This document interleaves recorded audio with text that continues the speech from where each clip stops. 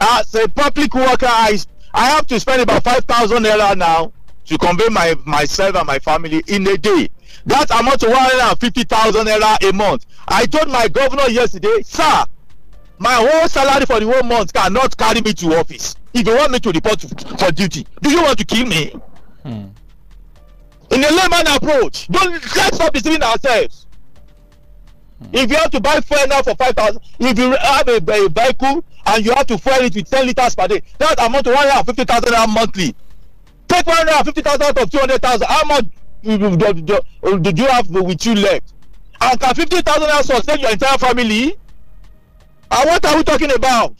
As an oil producing country, it's an eyesore for us now to be importing the same thing we have in our domain. Fix the refineries. You claim you don't have money.